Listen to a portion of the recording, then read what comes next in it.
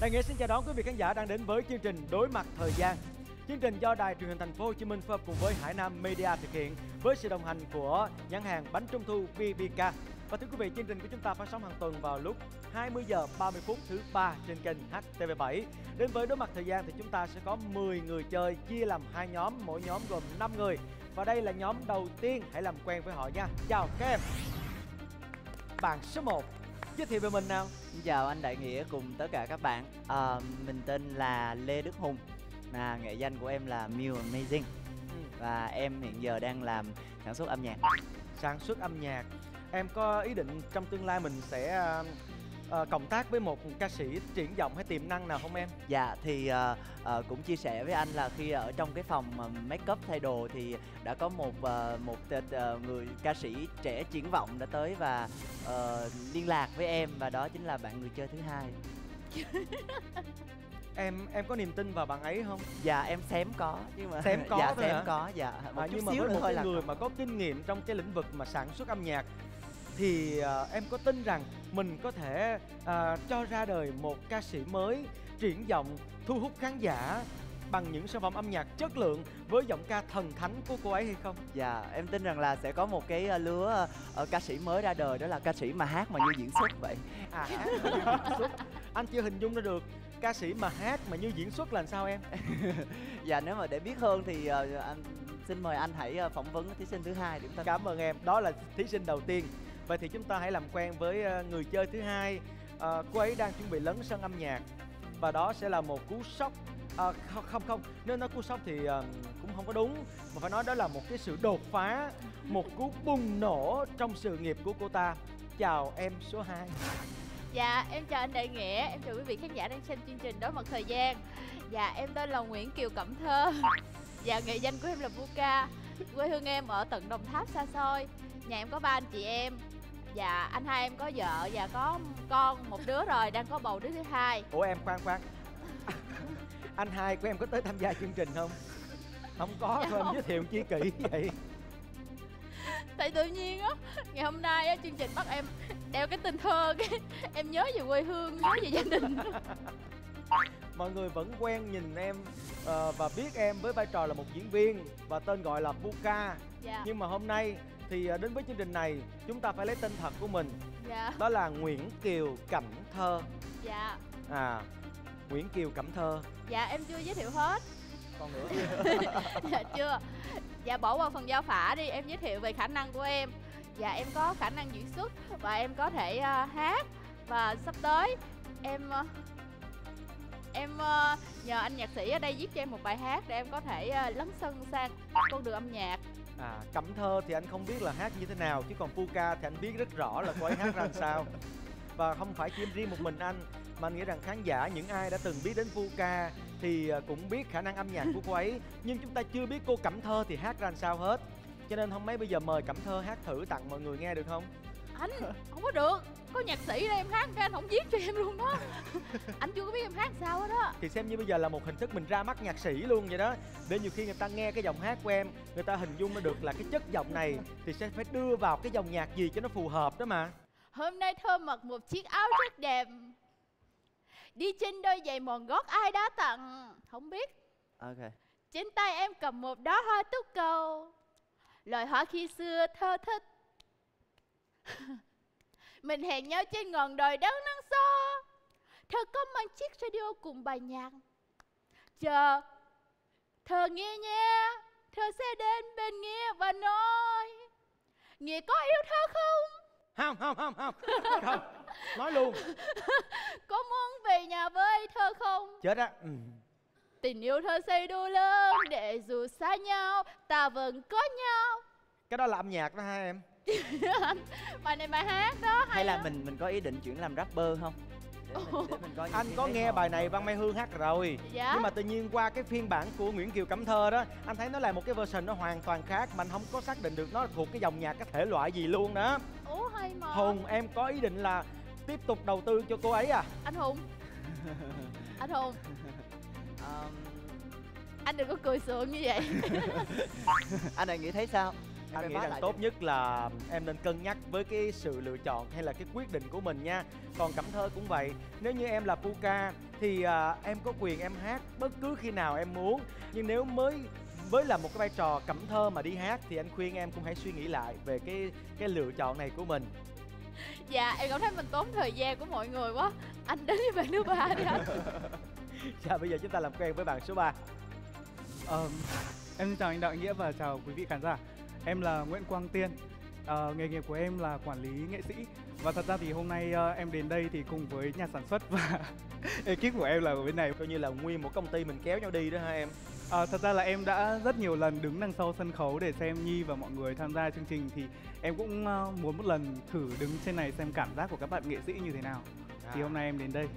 Rồi, đó là bạn Quang Tiên số 3, công việc là quản lý nghệ sĩ, giống như là bầu show đó quý vị. Tiếp theo, cô gái số 4. Dạ, em xin chào anh Đại Nghĩa và các bạn khán giả. Em là Hà Nhi, hiện tại em là ca sĩ và em đang hoạt động tự do. Em ơi, em hát liền, mọi người nghe một bài đi em. Bây giờ mình kiệu cho Cẩm Thơ hát thử coi nè. Để người ta có lại cái niềm tin vào âm nhạc đó em. Anh Nghĩa, em nghe chị Thơ hát xong thì em chợt suy nghĩ là chắc là em phải về luyện tập thêm. Bởi vì em cảm thấy em thua xa chị Thơ. Dạ, thua về cái gì? Thua về cái sự tự tin đó hả em? Dạ. Không phải là mọi người chưa hiểu cái độ âm nhạc nó như vậy á. Một người có thể hát được rất nhiều tông trong một bài hát là đó là một... Không phải là nhiều tông trong một bài hát đâu, nhiều tông trong một câu hát thôi. Wow. Dạ. Cái đó còn em rất là admire nữa đúng không? Dạ. Thì em xin được phép hát một đoạn trong bài hát mới của em. Đó là bài Chắc Tôi Phải Quên Người Thôi. Mời em. Chắc tôi phải quên người thôi, chắc tôi phải quên tình tôi, chắc tôi phải quên bờ môi làm sao xuyên bao tháng năm dài nhung nhớ. Chắc tôi phải thôi mộng mơ, chắc tôi với anh là điều vu vơ, chắc tôi phải thôi đợi chờ một người mãi mãi thờ ơ. Hùng ơi, đầu tư liền cho anh nghe Hùng, sự lựa chọn chính xác của em nè. Tiếp theo, bạn số 5. Dạ, xin chào anh Đại Nghĩa, xin chào quý vị khán giả. Em tên là Nguyễn Vĩnh Hoàng, em quê ở Bình Định và hiện đang sinh sống và làm việc ở thành phố Hồ Chí Minh. Công việc của em là gì? Dạ, làm nhân viên văn phòng. Nhân viên văn phòng. Em biết hát không? Dạ, không biết hát. Tại vì em cũng không dám hát thì giống như là chị và chị Thơ. Cái hay của em là ở chỗ đó, em biết mình đang ở đâu. Dạ đúng rồi. Chính xác là như vậy đó. Và đây là 5 người chơi của nhóm 1. Chúng ta hãy cùng nhìn ngắm họ lại một lần nữa nha. Và trước mặt của anh là 6 cái đồng hồ thời gian. Có những gói thời gian là 30 giây, 45 giây, 1 phút, 1 phút 30 giây, 1 phút 45 giây, 2 phút. Chúng ta sẽ bấm nút chọn bất kỳ một cái đồng hồ nào đó ở đây và chúng ta không biết cái đồng hồ nó là bao nhiêu giây cả. Chỉ có khán giả xem truyền hình ở nhà thì sẽ nhìn thấy đồng hồ hiển thị trên màn hình. Còn chúng ta thì chỉ việc tập trung vào câu hỏi mà thôi. Nếu như các em trả lời đúng, các em được quyền gọi tên một người khác để chuyển cái lượt trả lời cho họ. Còn nếu như mình tự tin thì mình tiếp tục trả lời câu sau. Khi các em bấm chọn một cái đồng hồ nó nhiều hơn 30 giây sẽ có một tín hiệu báo cho mình biết như thế này.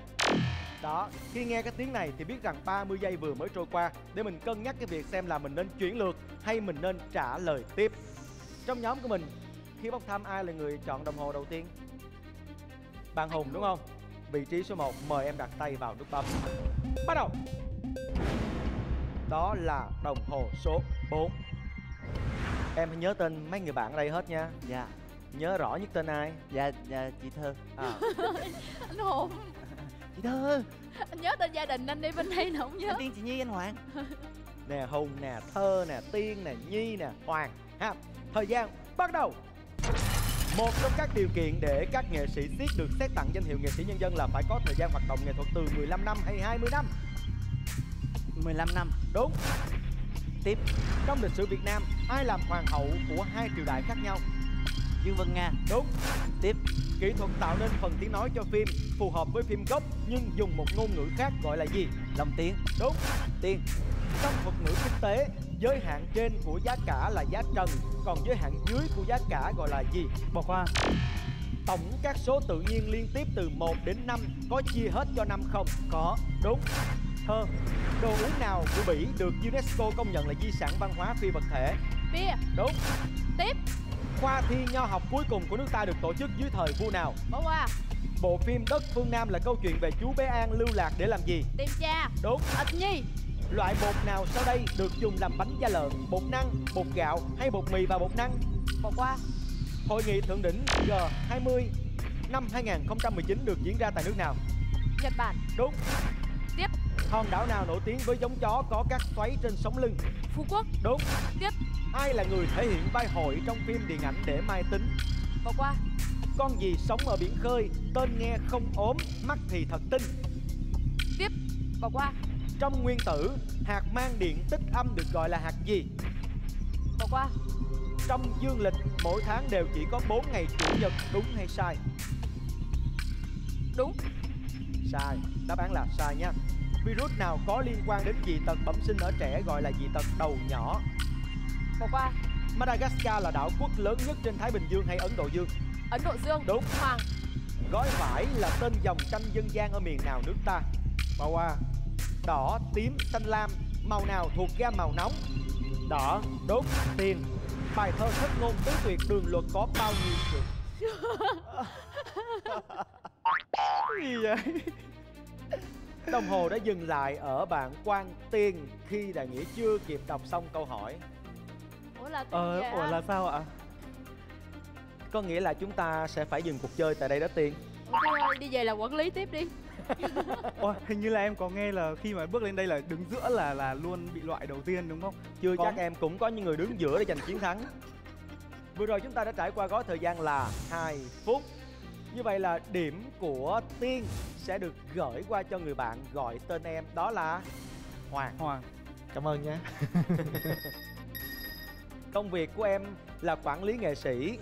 Nhiều người nghe thì cũng chưa hình dung rõ lắm về cái công việc này là như thế nào. Em có thể chia sẻ kỹ hơn không? Thật ra thì mọi người sẽ nhìn vào thì không hiểu rõ lắm công việc của em, nhưng mà quản lý nghệ sĩ thì cũng giống như kinh doanh đấy ạ. Thì là sẽ là người mà kết nối tất cả các bộ phận khác nhau lại để làm ra một sản phẩm cho nghệ sĩ. Thì hiểu nôm na nó chỉ là một người quản lý cho tất cả những công việc xung quanh một người nghệ sĩ thôi. Và hiện nay thì em đang quản lý khoảng bao nhiêu người nghệ sĩ? Hiện nay thì em quản lý có một mình Hài Nhi thôi ạ. Mình Hài Nhi thôi. Thủy và Đăng Trung Thủy. Và hôm nay là hai người cùng tham gia, nhưng mà ông bầu coi như phải đi về trước. Tiên sẽ nhận được sản phẩm, đó là một chiếc điện thoại thông minh là phần quà của chương trình dành cho em. Chào tạm biệt Quang Tiên. Thưa quý vị, chúng tôi đã quay trở lại và bây giờ chỉ còn có 4 người của nhóm 1 mà thôi. Vị trí ngay chính giữa đã phải chia tay với chúng ta, đó là bạn Quang Tiên. Bây giờ thì Hùng đang có 3.000 điểm, Cẩm Thơ đang có 1.500 điểm, Hà Nhi đang có 3.000 điểm và Vĩnh Hoàng đang có 1.000 điểm. Và người thấp điểm nhất hiện nay là Hoàng sẽ là người phải bấm nút chọn đồng hồ thời gian. Mời em đặt tay vào nút bấm. Đồng hồ số mấy đây? Đồng hồ số 6. Vừa rồi là gói thời gian của chúng ta tương đối dài, nhưng mà bây giờ thì biết đâu sẽ là gói 30 giây hoặc gói 45 giây thì sao? Cho nên là nhiều khi mình trả lời đúng cái mình đá qua cho những người còn lại đi, để giữ an toàn cho mình nhá. Thời gian bắt đầu. Xương chịu lực tỳ nén chính ở cẳng chân người là xương chày hay xương mát? Xương chày. Đúng. Tiếp tục. Địa danh nào mà tên của nó có nghĩa là cát vàng, vựa muối quan trọng của miền Trung nằm ở tỉnh Quảng Ngãi? Bỏ qua. Hai đường chéo của hình thoi tạo với nhau một góc bao nhiêu độ? 90 độ. Đúng. Nhi. Huy chương vàng, huy chương bạc, đâu là thành tích của siêu đại kiện tướng Lê Quang Liêm tại giải vô địch cờ vua châu Á 2019? Huy chương bạc. Hả? Huy chương bạc. Sai, là huy chương vàng. Bánh nậm là đặc sản nổi tiếng của xứ Dừa hay xứ Huế? Xứ Huế. Đúng. Không. Bộ phim đoạt giải cành cọ vàng tại Liên hoan phim Cannes 2019 tên gì? Ký sinh trùng. Đúng. Tiếp. Bộ mộc bản kinh Phật cổ ở chùa Bổ Đà, Bắc Giang được khắc trên loại gỗ gì? Gỗ thị. Đúng. Tiếp. Các võ sĩ samurai của Nhật thường sử dụng loại vũ khí nào? Kiếm. Đúng. Thơ. Topit hay Toeic, chứng chỉ nào dùng để đánh giá trình độ tiếng Hàn? Topit. Đúng. Hoàng. Trong huyền sử, Thánh Giống đã đánh bại giặc nào? Bỏ qua. Quốc kỳ Việt Nam trên đỉnh Lũng Cú, Hà Giang rộng bao nhiêu mét vuông? 54 mét vuông. Đúng. Nhi. Tiếp và Biết là bộ phim hoạt hình nhiều tập của Trung tâm sản xuất phim truyền hình Việt Nam, được chuyển thể từ truyện tranh nào? Tí cuội. Bỏ qua. Kính thiên văn vũ trụ Hubble được đặt ở đâu? Bỏ qua. Bún cua thối là đặc sản ở Chết rồi, chết con bé rồi. Có lẽ là những người với miền xuôi chúng ta thì ít có cơ hội để thưởng thức những cái món này. Nhưng mà nếu như một lần nào đó mình lên trên Tây Nguyên vùng cao á, thì mình cứ hãy thưởng thức để mình biết thêm về cái văn hóa ẩm thực vùng miền xem sao nha. Và như vậy là Nhi đã phải dừng cuộc chơi. Vừa rồi chúng ta đã trải qua gói thời gian là bao nhiêu, các em đoán được không? 1 phút. 1 phút. 1 phút 30 giây. 1 phút 30 giây. Ai là người gọi tên em vậy Nhi? Lại là Hoàng. Trời ơi, một mình bạn đó là đưa tiễn luôn cả em lẫn người quản lý của em đi về đó. Hoàng ơi, em làm gì có lỗi với anh vậy Hoàng? Cả gia đình luôn, cả gia đình. Trời ơi, đây là điểm của em có đấy. Wow. Điểm của Nhi sẽ được chuyển hết sang cho bạn Vĩnh Hoàng. Còn bây giờ thì chúng ta biết rằng là phải chia tay với Hà Nhi tại đây. Em sẽ ra về với một phần quà của chương trình, một chiếc điện thoại thông minh. Và thưa quý vị, trước khi đến với phần thi tiếp theo của 3 người chơi còn lại, hãy nghỉ giải lao ít phút nha.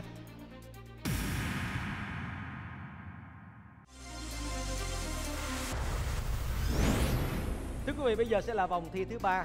Cũng còn lại 3 người chơi. Hiện nay thì Hùng đang có 6.000 điểm. Bạn Cẩm Thơ chắc có lẽ là được mọi người cũng ưu ái, nhường nhịn hay sao đó cho nên ít gọi tên. Điểm số thì mới có 2.000 thôi. Hãy lưu ý cô ấy một chút nha. Đừng ai gọi tên em trong đêm cả. Để cô ấy có cơ hội tăng điểm cho mình. Còn bạn Vĩnh Hoàng đã có 6.500 điểm. Cẩm Thơ, điểm thấp nhất bấm chọn đồng hồ thôi. Dạ. Mời em. Đồng hồ số 2. Quý vị, thời gian bắt đầu. Khí hero cháy, ngọn lửa có màu gì? Đen. Sai, xanh nhạt. Châu lục nào lớn thứ 2 trên thế giới về dân số? Châu Phi. Đúng. Tiếp. Nhạc võ Tây Sơn là môn nghệ thuật độc đáo của tỉnh nào? Bình Định. Đúng. Tiếp. Đèo Hải Vân cắt ngang dãy núi nào của dãy Trường Sơn? Bỏ qua. Mỏ neo, mỏ vịt đâu là tên một bộ phận của tàu thủy? Mỏ neo. Đúng. Hùng. Gia đình người Bắc thường gọi người con lớn trong gia đình là gì? Trời ơi, chết nhạc sĩ của tôi rồi. Anh ơi, cái này là do cái máy, hiểu không? Do cái máy chứ không phải do em. Không hiểu gì luôn, không hiểu đang làm chuyện gì luôn. Không hiểu chuyện gì luôn, đang chuẩn bị là anh nhớ là phải viết nhạc cho em nha. Cái này là do cái máy, anh hiểu không? Anh viết em chứ không viết nhạc em. Không phải, tại vì sao em tính toán trong đầu em, cái chiến thuật em là em sẽ chuyển qua cho anh. Anh trả lời đúng rồi, anh trả lời một câu là thời gian nó sẽ trôi dần và anh chuyển qua cho Hoàng. Đúng rồi. Em tính sao cái bà coi em ăn hết trơn, cái em chuyển qua cho anh nữa, cái anh đó vậy đó, em tính kỳ quá. Thưa quý vị, thuyết âm mưu của bạn Cẩm Thơ đã thất bại. Bạn ấy đã triệt ngay cái người nhạc sĩ chuẩn bị viết nhạc cho bạn ấy.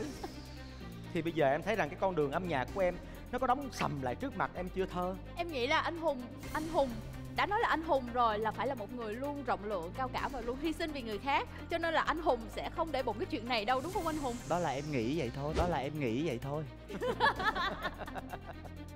Vừa rồi chúng ta trải qua gói thời gian rất là ngắn, chỉ có 30 giây thôi.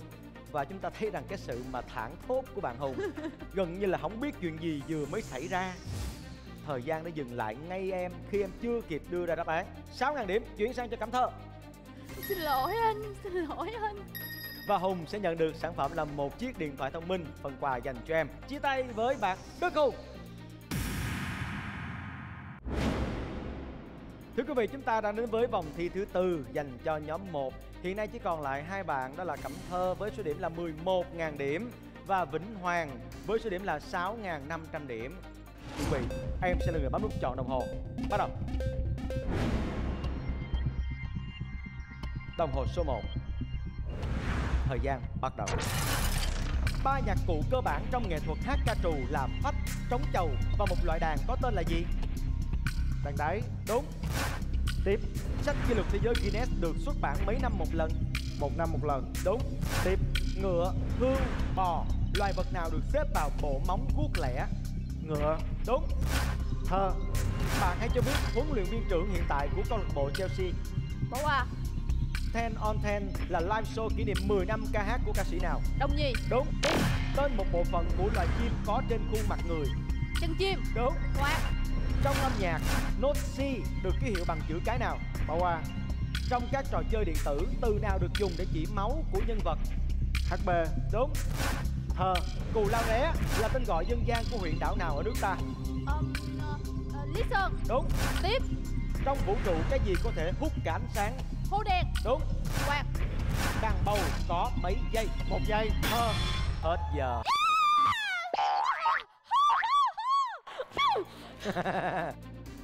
Phải nói là cái vòng thi vừa rồi rất là căng thẳng.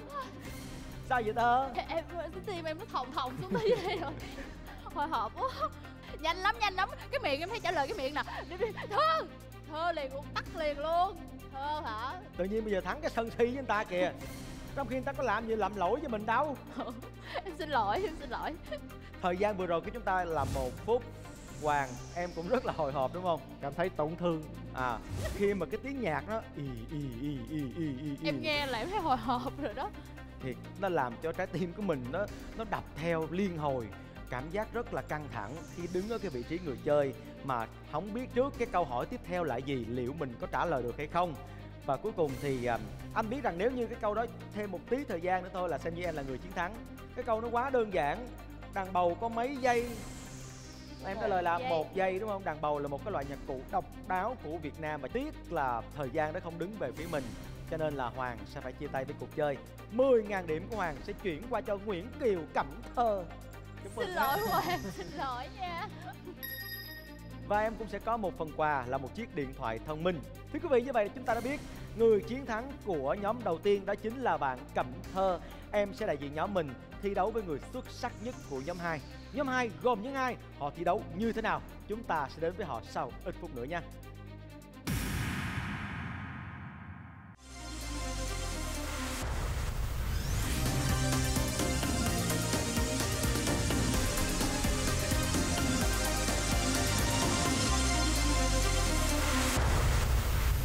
Chào đón quý vị đã quay trở lại với Đối Mặt Thời Gian. Và bây giờ chúng ta sẽ làm quen với nhóm thứ hai, cũng gồm 5 người chơi. Chào các em. Chàng trai số 1, mời em giới thiệu về mình. Dạ, em tên là Henry Nguyễn. Em hiện đang là diễn viên tự do và em đang học thanh nhạc. Em đang học gì? Thanh nhạc nữa anh. Đang học thanh nhạc. Henry Nguyễn, đây là tên thật của em luôn hay sao? Dạ, đây là tên thật của em. Thường đến với chương trình này á, là các nghệ danh tên tiếng nước ngoài là hay bị không có được sử dụng. Dạ. Nhưng mà nếu như đây là tên thật của em thì chúng ta vẫn phải sử dụng tên này thôi, Henry Nguyễn. Dạ. Nhưng mà các bạn có thể gọi bạn ấy là vắn tắt Ri.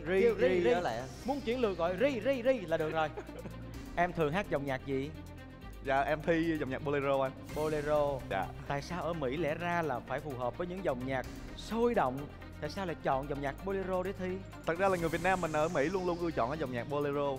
Tại vì giống như nhiều chương trình ở bển người ta làm thì đa số là họ đánh vào khán giả là những người đứng tuổi, cho nên dòng nhạc bolero luôn luôn được ưa chọn ở Mỹ. Và em thì em lúc em ở Mỹ thì em rất là hòa đồng vào cái cộng đồng người Việt Nam mình, cho nên là em tiếp xúc được với nhiều người. Thì em xem họ xem show thì em thấy dòng nhạc này rất là hay và em bắt đầu nghe và em bắt đầu hát theo. Cảm ơn em rất là nhiều. Dạ. Chàng trai số 2, mời em. Xin chào tất cả quý vị và khán giả. Em là Đào Ngọc Sang, hiện tại em đang là ca sĩ tự do. Đào Ngọc Sang, ca sĩ tự do. Về hát tặng cho mọi người nghe một câu được không? Được ạ. Thì em xin được gửi tặng ca khúc Will You Marry Me, một đoạn ngắn ạ. Nhẹ nhàng anh bước đến nắm lấy đôi tay, hôn em thật nồng say, hứa đến suốt cuộc đời yêu em chẳng đổi thay. Will you marry me, my baby? Will you marry me? Cảm ơn em. Vậy là thấy 2 ông ca sĩ xuất hiện trong chương trình của mình rồi. Thứ 3 ở vị trí này cũng là một ca sĩ quen thuộc với chúng ta. Chào em. Em xin chào anh Đại Nghĩa và chào tất cả mọi người. Em tên là Nguyễn Tuấn Kiệt và hôm nay em là thí sinh chơi của chương trình Đối Mặt Thời Gian ạ. Bình thường mình vẫn quen gọi bạn này là Jin Tuấn Kiệt. Nhưng mà đến với chương trình này như anh nói đó, những cái nghệ danh tên nước ngoài mình phải bỏ đi hết, mình lấy tên thật của mình đó là Kiệt. Em thường xuyên là tham gia những chương trình game show truyền hình với nhiều cái vai trò khác nhau. Nhưng với chương trình này, cái áp lực về mặt thời gian rất là khủng khiếp. Em đã từng xem qua chưa? Dạ em có xem qua rồi và em thấy là em cũng sợ cái thời gian, thì tại vì mình không có được biết cái thời gian như thế nào hết, nên không biết là lỡ thời gian sắp hết mà chúng ngay cái lúc mình trả lời đó rồi coi như là mình đi luôn rồi anh, mình không có được ở lại nữa. Vậy thì trong nhóm của em nhớ nhất là tên của ai? Dạ chắc anh Henry, tại tên anh nước ngoài em ấn tượng nhất. Mà cái tên cũng dễ kêu nữa phải không? Dạ. Ri. Ri, kêu Ri hơi trở lẹ được đúng không? Đó là bạn Tuấn Kiệt. Cảm ơn em. Tiếp theo, chàng trai ở vị trí số 4. Em xin chào anh Đại Nghĩa, em chào tất cả mọi người, em tên là Hạo Đông ạ. Hiện nay em đang là người mẫu và diễn viên ạ. Hạo Đông vào nghề lâu chưa? Em vào nghề được khoảng 1 năm rồi ạ. Vậy thì trước đây 1 năm em làm gì? Trước đây 1 năm là em đi học ạ. Em đi học nhưng mà tạm thời em dừng lại việc học rồi ạ. Em học trường gì em? Em học trường Y Thái Bình ạ. Vậy khi em theo đuổi nghệ thuật thì em cảm thấy thế nào? Nó Em có cảm thoải thấy mái hơn không? Thoải mái hơn, em cảm thấy mình tự do hơn ạ. Và em phải nói rằng em là một người rất là dũng cảm. Dạ. Khi em đã gác bỏ lại cái việc học, đã theo đuổi được cũng một vài năm để theo đuổi một cái niềm đam mê, và tất cả mọi cái chỉ đang ở bước khởi đầu, mới có 1 năm thôi. Và chúng ta hãy theo dõi bạn ấy để xem coi là trong những khoảng thời gian sắp tới, khi mà được thỏa sức hòa mình với nghệ thuật thì Hạo Đông sẽ mang đến cho chúng ta những sản phẩm như thế nào nha. Chúc em thành công. Cảm ơn. Chàng trai số 5. Con chào chú Đại Nghĩa, chào 4 anh trò chơi. Và con tên là Nguyễn Văn Minh. Hiện tại thì Minh đang là một sinh viên ngành du lịch, và bên cạnh đó thì con đang học hỏi và trải nghiệm với công việc người dẫn chương trình. Người dẫn chương trình. Dạ. Minh năm nay bao nhiêu tuổi rồi? Dạ con mới 19 thầy chú. Trời ơi, còn trẻ quá. Dạ, nên là mấy anh nhường em chứ nha. Vậy nếu như sau này mình ra trường thì mình sẽ chọn con đường nào làm cái con đường chính mà mình sẽ phải đi? Du lịch hay là người dẫn chương trình? Thật ra thì con nghĩ là con cần có một cái gì đó ổn định để sau này có thể lo lắng cho ba mẹ mình trước, rồi con mới bắt đầu đi theo con đường mà con muốn là trở thành một người dẫn chương trình. Cứ làm cái công việc nó thuộc về sở trường của mình trước cái đã, bởi vì nó có thể sẽ là một cái nguồn thu nhập chính để nuôi sống bản thân và gia đình. Còn đam mê chúng ta cũng có thể dành cho nó một cái khoảng thời gian sau, để chúng ta khi đã ổn định với cuộc sống thì mình sẽ thỏa sức với đam mê của mình nha. Đó là 5 người chơi của nhóm 2. Và trước mặt của anh đây bây giờ là 6 cái đồng hồ: 30 giây, 45 giây, 1 phút, 1 phút 30 giây, 1 phút 45 giây và 2 phút. Chúng ta sẽ không biết cái đồng hồ mà chúng ta lựa chọn nó là bao nhiêu giây, và cũng chẳng cần phải quan tâm tới nó làm gì. Gạt nó qua một bên, chỉ cần tập trung vô câu hỏi và trả lời. Nếu như các bạn mà trả lời đúng, các bạn được quyền chuyển lượt bằng cách gọi tên người bạn cùng chơi với mình. Còn nếu như trả lời sai thì chúng ta sẽ phải tiếp tục trả lời đến khi nào đúng thì thôi. Và một cái tín hiệu để cho các bạn biết cái mốc thời gian nó vừa qua 30 giây. Tín hiệu đó như thế này. Đó, nghe tèn cái là biết 30 giây vừa mới trôi qua ha. Ở nhóm số 2 này thì bạn Henry là người đã phải bấm nút chọn đồng hồ đầu tiên khi mình bốc thăm, đúng không? Dạ. Mời em bấm nút. Đồng hồ số 4. Chuẩn bị. Thời gian bắt đầu. Nhào lộn, thăng bằng, tung hứng, ảo thuật đều thuộc bộ môn nghệ thuật nào? Siết. Đúng. Tiếp. Tên phổ biến thế giới của trái cây này là durian, tiếng Khmer là thuren, còn ở Việt Nam gọi là trái gì? Sầu riêng. Đúng. Kiệt. Tên thác Đam Ri hùng vĩ của núi rừng Tây Nguyên trong tiếng Cờ Ho có nghĩa là gì? Đợi chờ. Đúng. Tiếp. Ai đã đặt tên cho dòng sông của Hoàng Phủ Ngọc Tường nói về dòng sông nào ở Huế? Sông Hương. Đúng. Tiếp. Tướng nhà Minh nào đã tử trận tại Ải Chi Lăng năm 1427? Liễu Thăng, Hoàng Phúc hay Thôi Tụ? Liễu Thăng. Đúng. Sang. No Gaku hay No là nghệ thuật kịch truyền thống của quốc gia nào? Nhật Bản. Đúng. Đông. Trong trò chơi điện tử Super Mario, Mario phải ăn gì để trở nên khổng lồ? Anh Nấm. Đúng. Mình. Trong đờn ca tài tử Nam Bộ, quân tử cầm là tên gọi khác của loại đàn nào? Đan Kim. Đúng. Kiệt. Bánh tacos là món bánh truyền thống của quốc gia nào? Mexico. Đúng. Henry. Hãng phim truyền hình Thành phố Hồ Chí Minh có tên viết tắt là gì?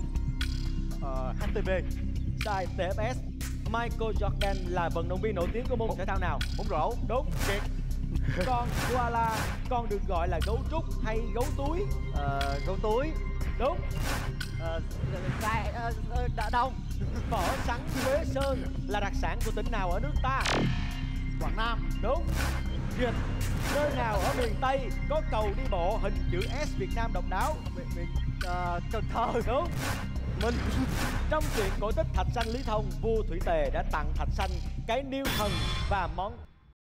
Hết giờ rồi Minh. Anh à, em nhỏ nhất đến Kiệt. Em nhỏ nhất đến Kiệt. Bây giờ hỏi Minh, trong truyện cổ tích Thạch Sanh Lý Thông, vua Thủy Tề đã tặng Thạch Sanh cái niêu thần và món đồ gì nữa? Minh nhớ không Minh? Dạ cung. Cây cung hả? Không phải. Thạch Xanh ông không có cây cung, không có cây đờn. Cái đờn thần đang kêu tích tịch tình tan, ai mang công chúa dưới hàng mà về. Đó, có lẽ là do mình cũng lớn rồi, những cái câu chuyện cổ tích ngày xưa mình đã có nghe qua mà giờ mình quên đi do thời gian nó bào mòn trí nhớ. Cho nên là Minh đã phải chia tay với chúng ta. 500 điểm của Minh sẽ được chuyển sang cho Tuấn Kiệt. Ủa sao được lấy vậy anh? Em chúc thì em là người gọi tên ta, em tiễn ta lên đường. Vừa rồi chúng ta trải qua gói thời gian là 1 phút 45 giây. Và Văn Minh sẽ nhận được phần thưởng của chương trình, đó là một chiếc điện thoại thông minh. Chào tạm biệt Văn Minh. Vậy là em út của nhóm đã ra đi. Bây giờ thì Henry đang có 2.000 điểm, Sang đang có 500 điểm, Kiệt đang có 5.000 điểm và Đông đang có 1.000 điểm. Bây giờ thì Sang là điểm thấp nhất, cho nên em sẽ là người bấm nút chọn đồng hồ thời gian tiếp tục. Bắt đầu. Đồng hồ số 2. Chú ý, thời gian bắt đầu. Tỉnh Quảng Nam có 2 danh thắng được UNESCO công nhận là di sản văn hóa thế giới là đô thị cổ Hội An và khu đền tháp gì? Mỹ Sơn. Đúng. Kiệt.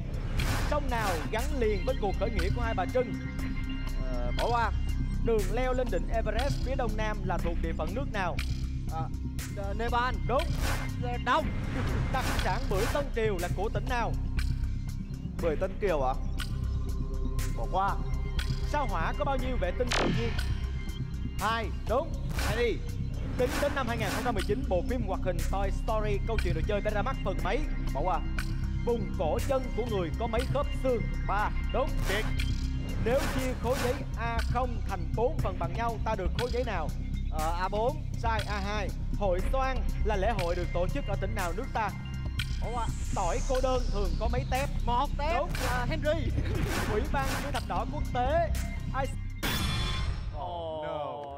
giờ. Chưa kịp đọc xong câu hỏi luôn, hết giờ rồi đó. Tội người ta quá Kiệt ơi. Dạ. Nhỏ từ Mỹ về Việt Nam bắt đầu lấn sân vô showbiz, người ta cần lên hình xuất hiện dài dài chút xíu. Đầu em có nói là em có ấn tượng tên của ảnh là Henry. Tại xưa em thích cầu thủ Thierry Henry á. Thời gian vừa rồi của chúng ta là 1 phút. 2.500 điểm của Henry chuyển sang cho Tuấn Kiệt. Em xin lỗi anh.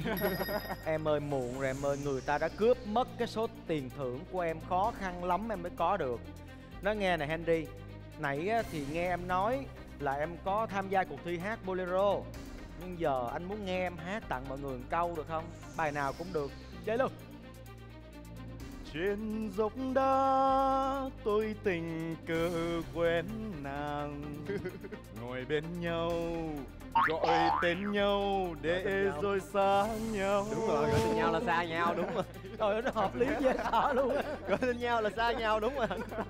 Cảm ơn em. Cái câu hát nói lên tất cả cái nỗi niềm của em vào lúc này. Em hát từ cảm xúc của anh. Đầy cảm xúc. Thiếu điều bây giờ em rơi một giọt nước mắt thôi là khán giả khóc tràn màn hình cho em. Và em cũng sẽ có một phần quà là một chiếc điện thoại thông minh. Chia tay với Henry Nguyễn. Tạm biệt em.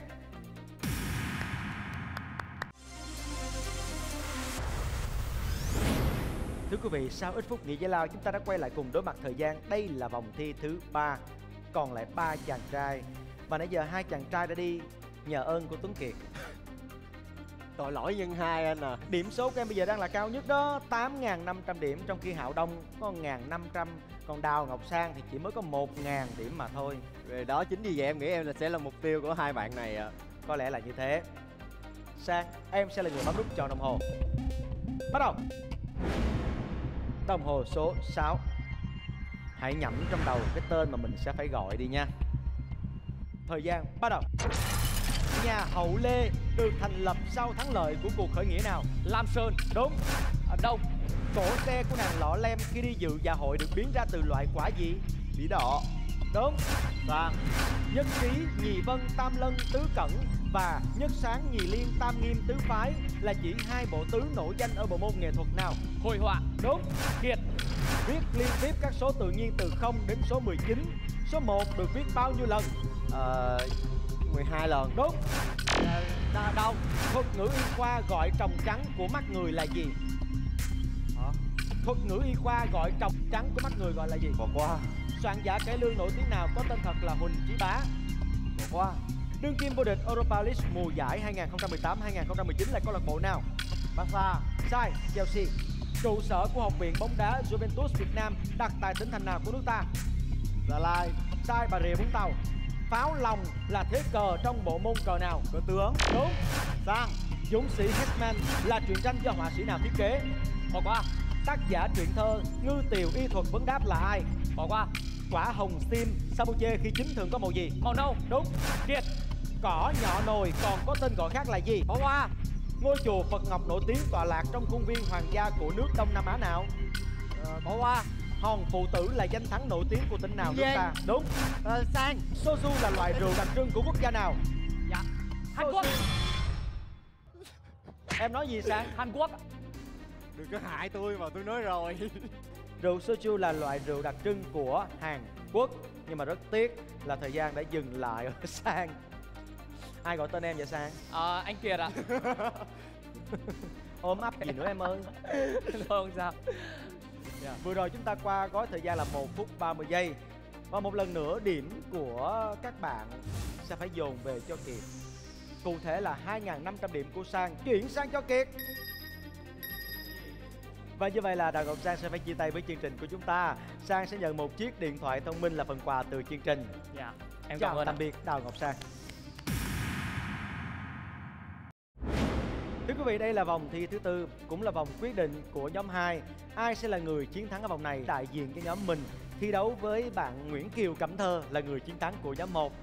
Hiện nay thì Kiệt đang có 12.000 điểm, còn Đông với một số điểm hơi khiêm tốn là 2.500 điểm. Nhưng tất cả mọi cái đều có thể xảy ra. Cũng có thể là lật ngược thế cờ, lội ngược dòng, tùy thuộc vào sự cố gắng của Hạo Đông. Còn Kiệt, nếu muốn giữ vững số điểm này hoặc là tăng thêm số tiền thưởng này thì hãy cố gắng nha. Bởi vì em đã loại hết 3 người rồi, bây giờ em loại thêm một người nữa cũng không ai dám nói gì em hết trơn trọi. Em tội lỗi lên, không muốn tội lỗi nhân 4 đâu anh ạ. Để xem. Mời Đông bấm nút chọn đồng hồ. Bắt đầu. Đồng hồ số 5. Chuẩn bị. Thời gian bắt đầu. Nước ngọt chiếm bao nhiêu phần trăm lượng nước trên trái đất? 3%. Đúng. Kiệt. Loại vé bao gồm cả chiều đi lẫn chiều về gọi là gì? Bỏ qua. Trong bài đồng dao dung văn dung vẽ, con vật nào được cho đi học? Con dê. Đúng. Đông.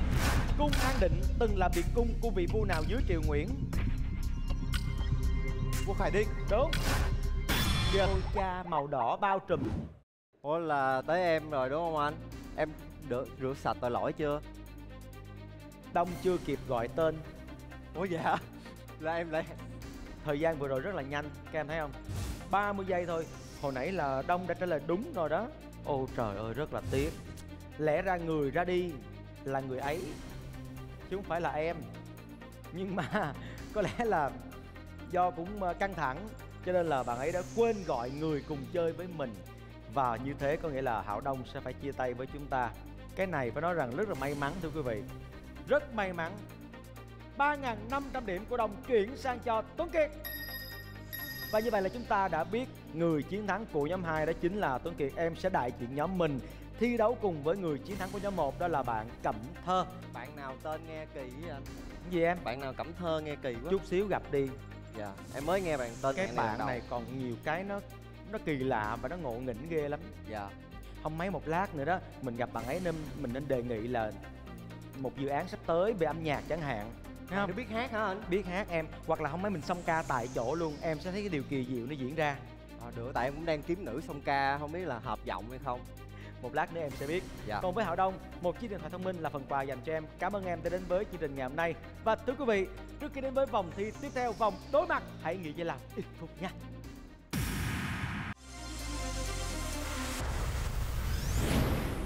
Chào đón quý vị đang đến với vòng đối mặt với hai thành viên là hai người xuất sắc nhất của hai nhóm.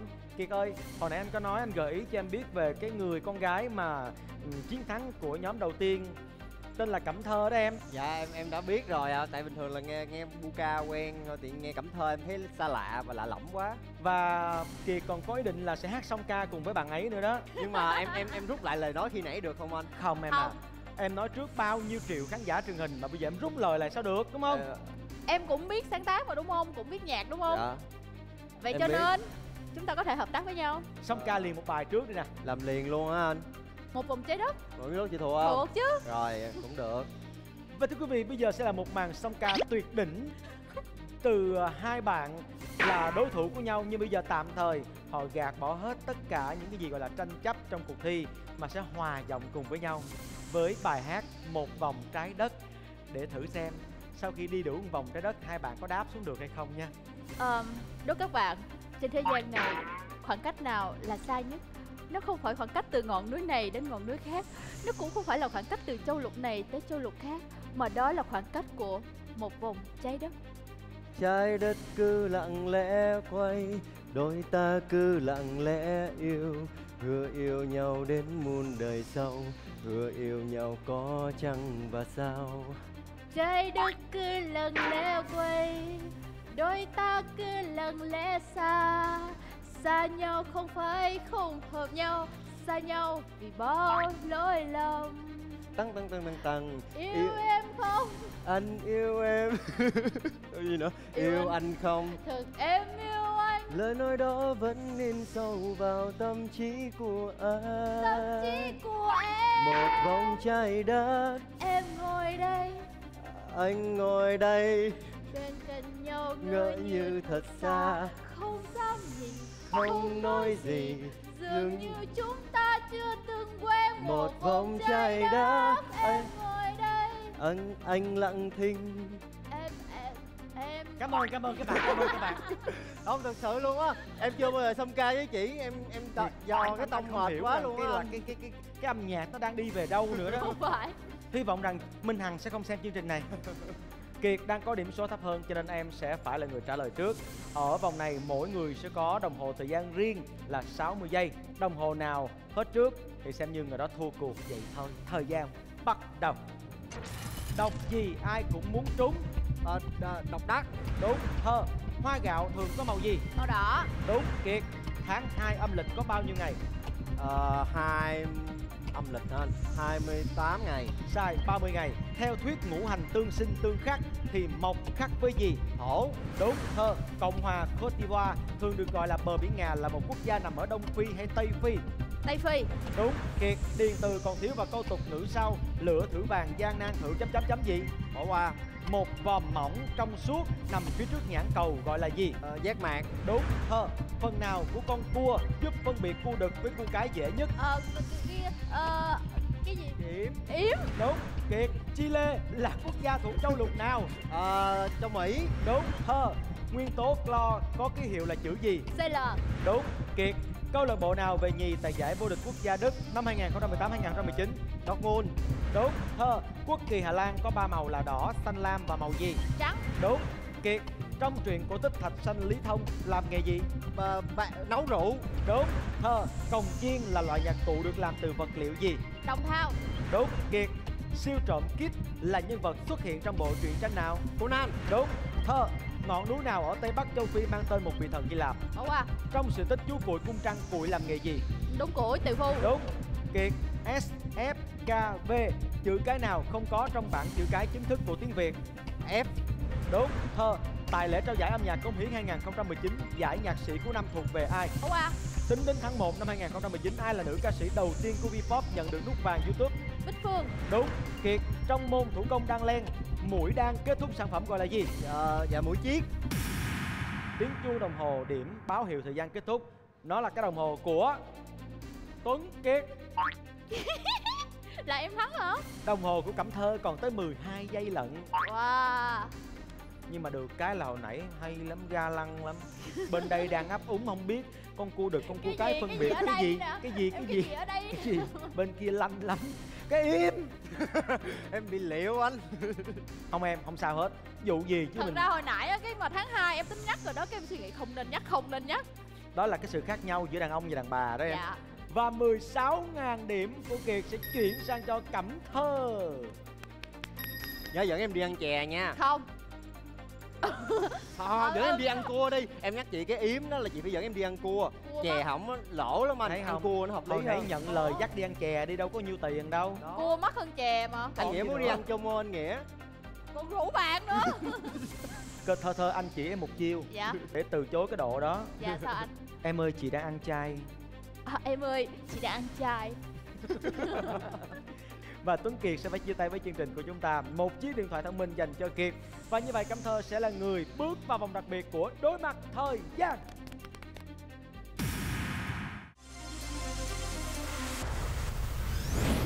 Thưa quý vị, chúng ta đang có mặt tại vòng đặc biệt. Và người đứng trước mặt Đại Nghĩa bây giờ là bạn Nguyễn Kiều Cẩm Thơ. Anh bớt đọc tên em lại được không anh? Và cái tên quen thuộc chúng ta vẫn quen gọi là Puka, được chưa?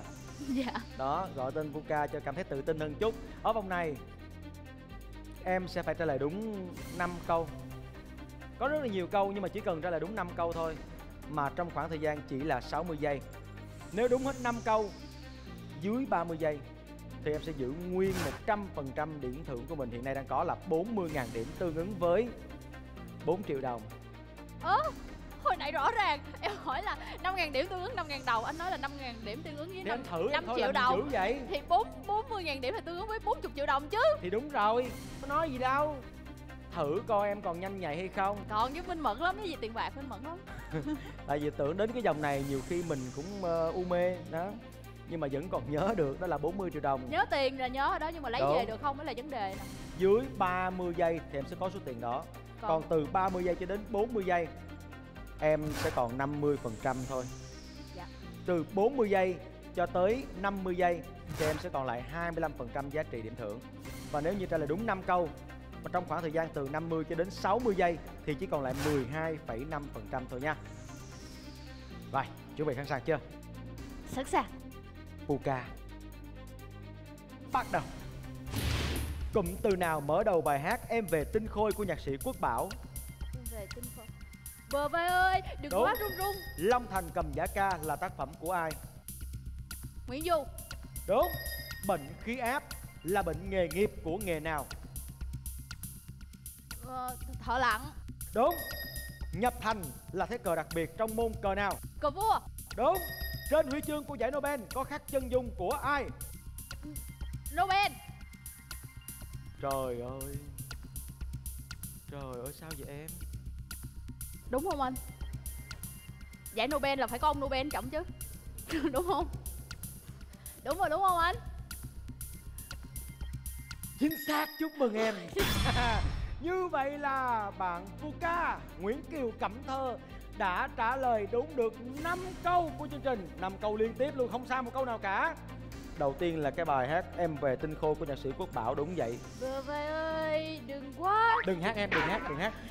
Khán giả đang có thiện cảm với em nha. Đó. Long Thành Cầm Giả Ca là tác phẩm của Nguyễn Du. Và đây là tác phẩm cũng đã được dựng thành một bộ phim cùng tên do diễn viên Nhật Kim Anh thủ vai chính cùng với diễn viên Quách Ngọc Ngoan. Bệnh khí áp là bệnh nghề nghiệp của nghề thợ lặn.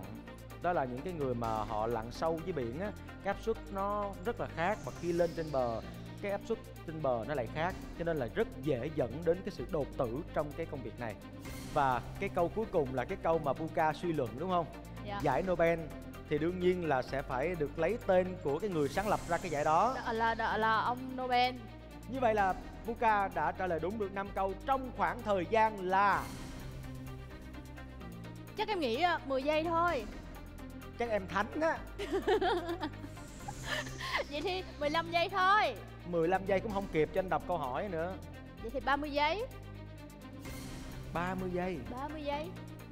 30 giây. Nếu như là 30 giây thì em nghĩ rằng em có được 100% không? 30 giây làm được 100% hả anh? Trước 30 giây hay là 29 giây mới được 100%? 30 giây là được nửa. Luật của anh là sao vậy? Nói chính luật của anh á là từ 30 giây trở xuống. Tức là đến 30 giây thì mình vẫn được là 100%. Dạ. Em vượt qua 5 câu của chương trình trong khoảng thời gian là 29 giây. Chúc mừng em. Và như vậy là Cẩm Thơ hay còn gọi là Puka sẽ nhận được 100% số tiền thưởng của mình, 40.000 điểm tương ứng với 4 triệu đồng. Ai anh này? Ủa nữa hả? 40.000 điểm tương ứng với 40 triệu đồng. Thì anh nói lộn, anh nói lại. Anh cứ lộn hoài, mấy cái tiền bạc lộn hoài là anh em mình xích mích đó. Dạ, tương ứng với 40.000 đồng. Đúng. Anh Tại vì 40 triệu đồng. nói cái số tiền thưởng mà nó 40 triệu cao đồng. quá đó, anh bị nó không có thuận miệng em Để ơi. em nói giùm luôn cho. Nói sao? Ây da. Và Puka đã trả lời 5 câu hỏi liên tiếp trong khoảng thời gian là 29 giây và nhận được số tiền thưởng và nhận được số tiền thưởng tương đương với số điểm của mình 40.000 điểm, tương đương với 40 triệu đồng. Ủa cái máy quay đâu vậy anh? Ủa cái máy bất cận ảnh đâu vậy? Chỗ này là người ta cắt máy rồi nhá. Ủa gì kỳ vậy? Cho nên là cái số tiền thưởng đó chúng ta cứ tự biết với nhau là như thế. Chúc mừng Puka. Dạ cảm ơn anh. Tuấn Kiệt, em cũng có một phần quà của chương trình, đó là một chiếc điện thoại thông minh. Ngày hôm nay em cũng đã chơi rất là xuất sắc, mặc dù trước đó cũng có nhiều người dòm ngó kỳ thị mình. Dạ. Nhưng mà mình cũng đã có mặt tại vòng đối mặt, đó là hay lắm rồi em ơi. Còn nhiều khi người ta thắng chẳng qua là may mắn hay là cái gì đó thôi nhá. Dạ. Cảm ơn em. Cái gì vậy? Đừng có khiêu. Anh hy vọng rằng sắp tới cái con đường âm nhạc của em cũng như là sự nghiệp của em ngày càng thăng hoa và phát triển. Cái gì vậy Dạ, em em? cảm ơn Nghĩa là. Ủa tiện anh em ta nói chuyện nha, chị làm cái gì vậy? Anh Nghĩa à, khi mà anh nói câu đó tự nhiên muốn hát tặng anh một bài quá. Thôi đừng hát em ơi, đừng hát. Thì bảo anh đừng có nói những điều đó hiểu không? Không là em hát tặng anh đó. Rồi thôi đừng hát nha. Thôi anh em mình chào kết khán giả luôn đi, được không em? Dạ được anh. Cái gì nữa? Em đâu ở khúc này mà anh cứ nói chuyện với Jin không vậy? Không thì coi như là nãy giờ em thắng rồi, em hài lòng, em mãn nguyện rồi đúng không? Nhưng mà anh cũng phải giao lưu với em chứ. Giao lưu. He, chào em. Dạ chào anh. Chào Cẩm Thơ. Mình chào khán giả anh, chào khán giả. Dạ. Dạ thưa quý vị khán giả, đến đây thì chương trình của chúng ta xin được phép kết thúc. Chương trình Đối Mặt Thời Gian do Đài Truyền hình Thành phố Hồ Chí Minh phối hợp cùng với HaiNam Media thực hiện, phát sóng hàng tuần vào lúc 20 giờ 30 phút thứ 3 trên kênh HTV7. Và chúng tôi cũng xin cảm ơn nhãn hàng bánh trung thu BBK đã đồng hành cùng với chúng tôi trong chương trình này. Đại Nghĩa và Jin Tuấn Kiệt xin gửi lời chào tạm biệt. Em đâu. Đại Nghĩa, Jin Tuấn Kiệt và Nguyễn Kiều Cẩm Thơ xin gửi lời chào, hẹn gặp lại tuần sau.